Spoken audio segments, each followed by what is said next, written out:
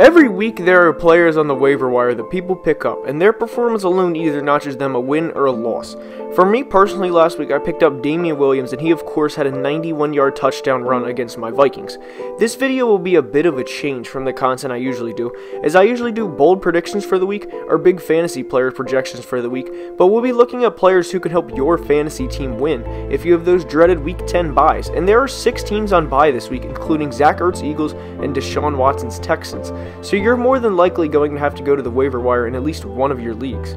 Before we get started though, make sure to like the video and subscribe to the channel, as all support is very much appreciated. Now with that being said, let's begin. Starting this off with the quarterback position, and this may be a surprise, but Sam Darnold wouldn't be a bad pickup for week 10 for a few reasons. As of Tuesday morning, when I record this, he is owned in just 16.8% of ESPN leagues. He gets to play the Giants, who are on a day short of rest, and a defense that gave up 3 passing touchdowns to Dak Prescott in Week 9, and over 340 yards and 3 touchdowns to Matt Stafford in Week 8.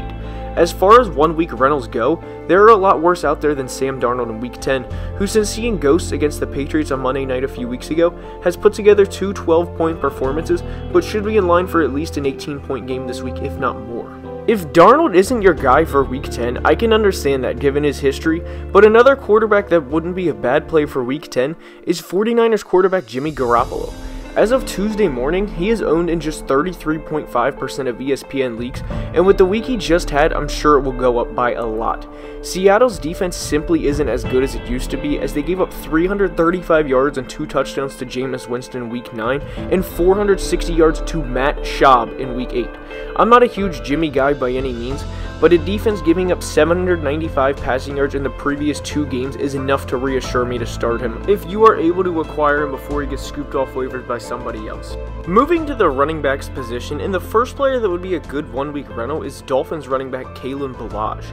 Mark Walden is going to serve a 4-game suspension, which in turn gives Ballage a lot of opportunity, especially this week.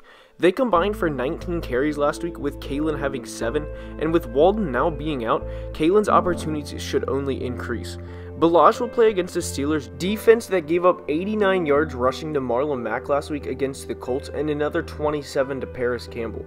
Ballage is owned in only 8.8% of ESPN leagues as of Tuesday morning. For people that have big running backs out this week, Ballage may be your guy for Week 10. The next guy who could be a good pickup for Week 10 is Bucs running back Ronald Jones. Ronald is coming off of a game where he had an 18, 67, and 1 split, and has had double-digit carries the past 2 games. The double-digit carries should be expected going forward, as Bruce Arians said he is their guy. Ronald has had the opportunity, and whether he will make something out of it or not consistently is to be determined. He plays a Cardinals team this week that gave up over 100 yards rushing to the 49ers team last Thursday night. I want Jones to succeed as a player, and if he will, it starts this week.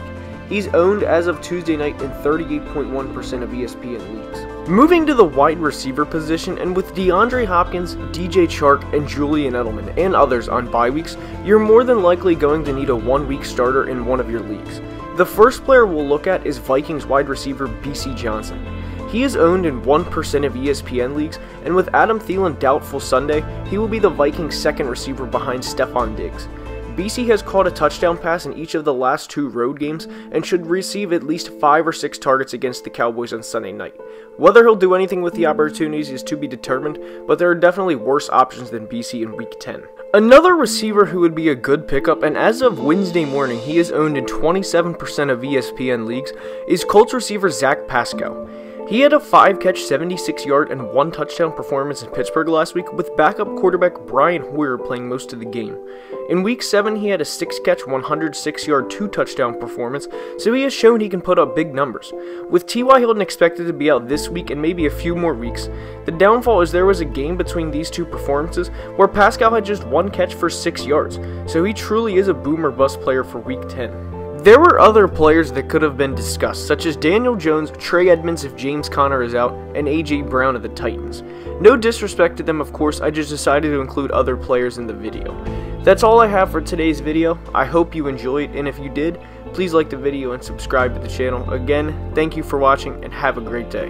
Skol Vikes, let's beat Dallas.